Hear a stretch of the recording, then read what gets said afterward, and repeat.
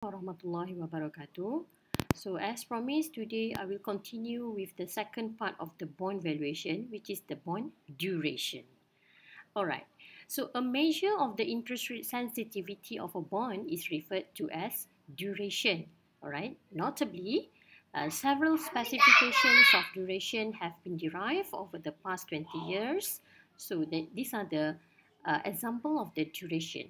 Okay, we have the Macaulay duration, modified duration, effective duration, and empirical duration. But for the purpose of syllabus FIN 552, we are going to cover only two, which is the first two, Macaulay duration and modified duration. Okay, next. Alright, so this is the Macaulay duration.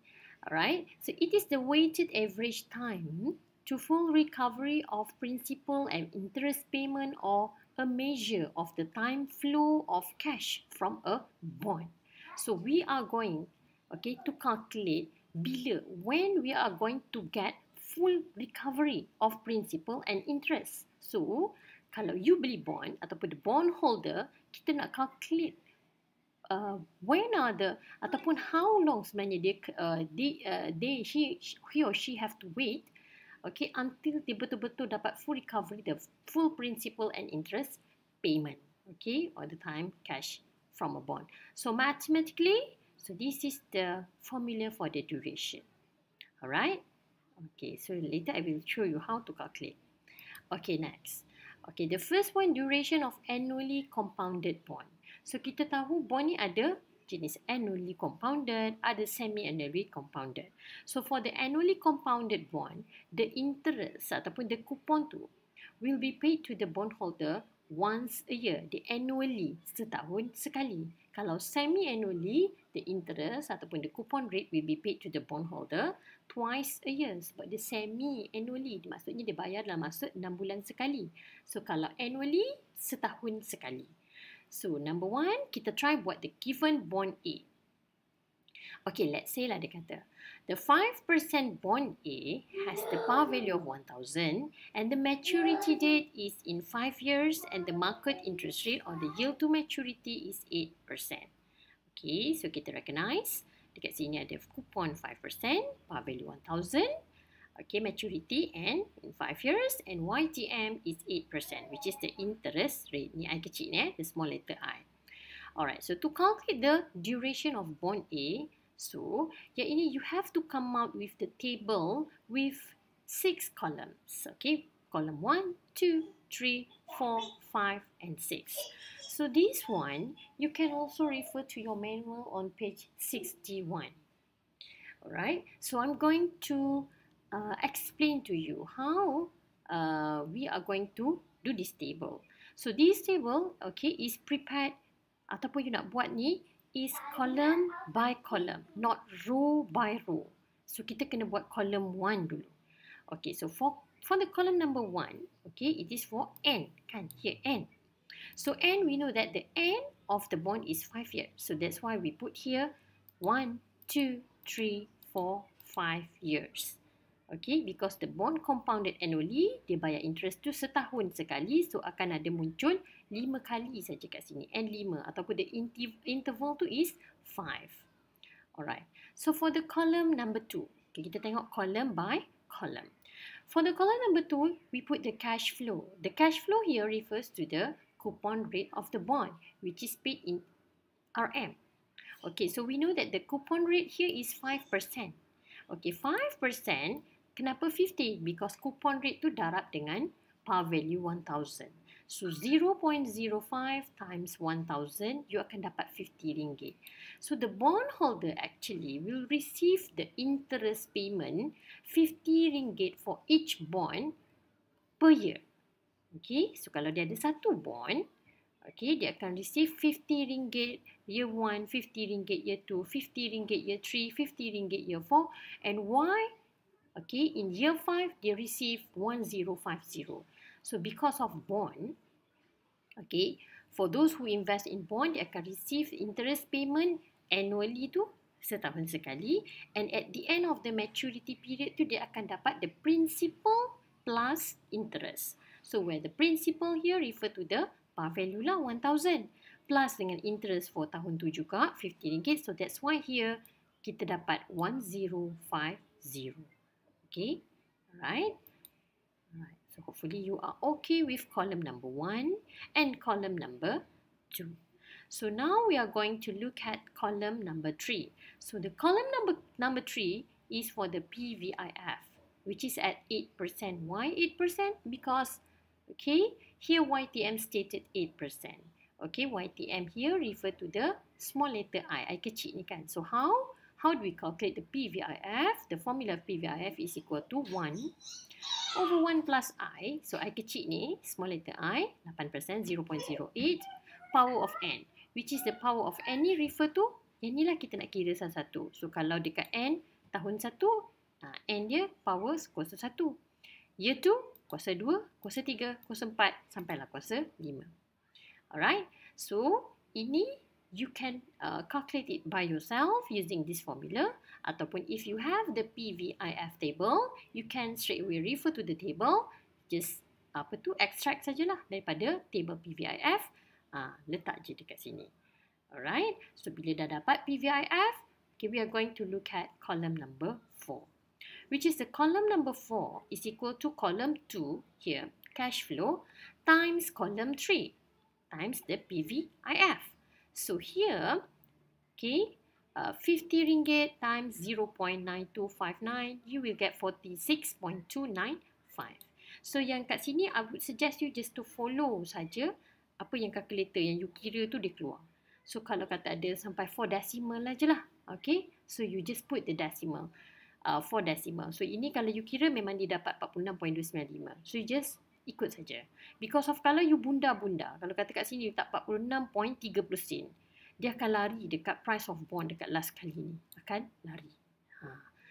So, you just ikut saja. So, for the N2, RM50 times 0.8573, you dapat yang ni. RM50 times 0.7938, you akan dapat 39.69. RM50 times 0.7350, you akan dapat 37.75, and the last one 1050 times 0.6806, you akan dapat 714.63. So the last row ni you put the sum ataupun the total. So the total you just total up balik dekat sini. So this is actually the price of the bond. Okay, so this is the PB. Okay, so price of the bond is 880.23. Alright, next column number 5 is equal to, kalau you refer to your book ataupun to your manual, dia tulis PV as percentage of price. So how do we calculate the percentage of price is, yang ni letak kat sini.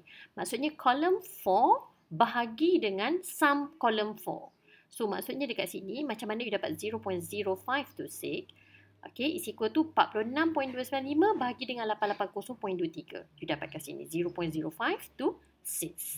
Ini pula, yang ini. Column 4, 42.865 divide by sum of 4. Sum of 4 ni lah, 880.23. So, kita nak tengok portion setiap year ni daripada harga dia. So, kita nak tengok percentage dia, portion dia. So, that's why yang ini bahagi total. Yang ini bagi total sama juga. Okay, for the rest of the rows, sama. So, bila you dah masukkan semua ni, 39.69 divide by 880.23, you dapat 0.0451. 36.75 divide by 880.23, you akan dapat 0.0418. And lastly, 714.63 divide by 880.23, you akan dapat 0.8119. So here dekat sini, you mesti dapat 1. Pemberat dia kan, sebab you nak tahu berapa, semua kat sini mesti dapat 1 lah. 100%, 1. Alright, and then the last column is column number 6 is equal to column 1 times column 5, which is column 1n times portion tadi. Alright, so yang ini column 1, 1 darab 0.0526. So that's why dapat balik 0.0526. So here, 0.0487 times 2, dapat yang ni. Yang ni 0.0451 times 3, dapat yang ni. 0.0418 times 4, dapat yang ni. And the last one, 0.8119 times 5, you akan dapat yang ni. So, you total up all, okay, from this column. So, you akan dapat 4.512 years. So, this is the duration of the bond. Maksudnya dia nak kata kat sini, walaupun bond ni kata-kata nanti maturity in 5 years, betul tak? Tapi sebenarnya, okay, the bondholder will get back all the cash flow in term of interest and principal tak sampai 5 tahun pun. Sebenarnya the exactly duration is 4.512 years. Tak sampai 5 tahun. Dalam 4 tahun setengah dia dah dapat balik semua. Because of the discount balik the cash flow dekat sini. Nampak tak? PVIF kan? PVIF tu the present value. So bila the present value kita discount balik dia cash flow. So that's why sebenarnya dalam 4 tahun setengah saja the bondholder will get all interest and principal payment dalam masa 4 tahun setengah, tak sampai 5 tahun pun. So itulah duration sebenarnya. Alright? So I hope you are clear with this one. So next, alright. So here biasanya question, dia akan suruh you calculate the duration of the bond. Satu kan? And then number 2, dia tambahlah sikit question dia. Dia kata kat sini pula, if the interest rate increase from 8% to 9%, calculate the new price of the bond. Mana dapat 8% to 9% ni? Kan dekat sini tadi, interest ni kan YTM 8%. So now dia kata, if the interest rate increase to 9%, okay? If the interest rate increase to 9%, dia kata calculate the new price of the bond. Okay, dia nak suruh you kira harga baru. So just now harga dia 880. So harga baru kalau jadi 9% berapa? So you tak perlulah kira macam ni lagi sekali, masukkan 9% pula PVIF kat sini, tak perlu. Tapi apa nak buat? So to calculate the new price, we can use the modified duration. Bila you dah kira sekali Macaulay duration, so now you can continue with the modified duration. So modified duration is equal to D mode. Alright, modified duration D mode. Okay, D mode is equal to duration D divided by 1 plus I. So tadi kita dah dapat duration dia 4.512 kan. Okay, divide by 1 plus interest lah. Okay, interest tadi just now 0.08. So you akan dapat 4.18 years. So this is the modified duration. Okay, next. To calculate the changes in price. Sebab kita nak kira harga baru dia kan. Kita kena tahu dulu changes in price dia berapa. So this is the formula to calculate the changes in price. So negative D mode. Dia memang formula dia macam tu dah. Negative D mode. Jangan lupa letak negatif tu. Times changes in interest. Time price of the bond. Okay, so here I put the remark. Negative D mode here means dia merujuk kepada negative relationship between interest and price. So kalau ingat lagi my first video tu, I dah show you kan macam mana kita kira harga bila interest makin increase, price makin decrease kan. So that's why dekat sini negative D mode tu merujuk kepada negative relationship between interest rate and price of the bond. So that's why kita put here negative D mode. Okay, so the formula dia memang kalau tengok kat buku pun memang macam tu. Okay, time changes in interest. Berapa changes in interest? Okay, interest tadi 8% naik to 9%. So changes dia? Here lah. Okay, changes dia 1%. Okay, changes dia 1%. 9 tolak 8 naik 1% kan? Okay, so here is equal to negative 4.18, negative D mode. Ni D mode kita dah kira tadi. Just put negative 4.18 times 0.01. Positif kan? Dia naik. From 8 naik to 9. Positif kan? Naik. Positif. So times price of the bond. Price of the bond 880 tadi. Ambil kat mana? Dekat sini lah yang masih kita kira tadi ni. 880.23. Okay. So just time. So you akan dapat negative 36.79. So I put the remark here. Negative here means price fall by RM36.79. Betul lah sebab bila interest naik, harga akan turun kan? Harga akan jatuh.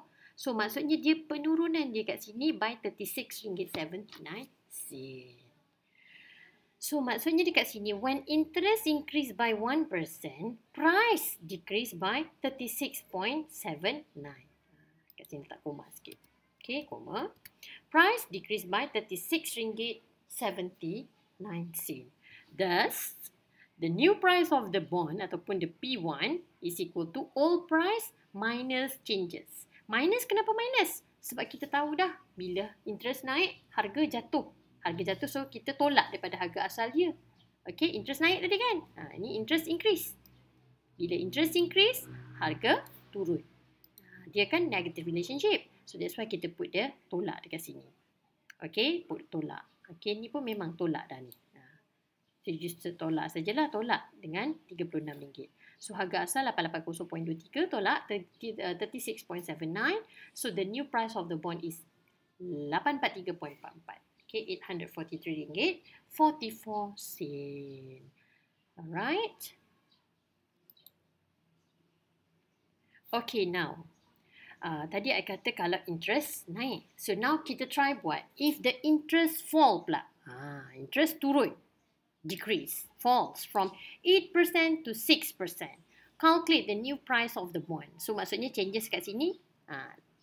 Okay, 2% changes. Okay, so sama juga you calculate the demode. So demode 4.51 duration divided by 1 plus 0.08, you akan dapat 4.18 years. So changes in price sama juga, formula dia negative demode time changes in interest rate time price of bond. So negative demode negative 4.18 time negative 0.02. Kenapa negatif? Kenapa negatif? Because of falls. Interest rate ni fall. Negatif lah. 0.02. Okay. 6 tolak 8. Negatif 2 kan. Negatif 2% sama juga negatif 0.02 times with the price 880.23. So kalau you count, negatif dan negatif dapat positif kan. So memang RM73.59. So positive here means price increase by, bukan 36 ni. Sorry. Sebab I copy tadi ni. By RM73.59. Maksudnya, when interest decrease by 2%, price of the bond will increase by RM73.59. Alright, thus, to calculate the new price of the bond ataupun the P1, so old price tambah dengan changes. Tambah ni kenapa tambah? Sebab bila interest turun, harga naik. So that's why kita tambah. Ni pun kita dapat positif kan? You just tambah je lah. Okay, plus here because the price increase tadi. Kita tahu increase. So the price, old price 880.23 plus RM73.59. So you akan dapat the new price of the bond is RM953.82. Right? Okay, so untuk duration of semi-annually, I will record the second video sebab tak nak bagi panjang sangat. Okay, so you can tengok balik bila-bila you rasa tak berapa clear, you boleh dengar berulang kali. Ataupun nanti kalau tak faham, boleh je tanya. So, I stop here dulu for the annually compounded bond. So, in the next video, I will continue with the semi-annually compounded bond. Okay, that's all. Thank you. Assalamualaikum.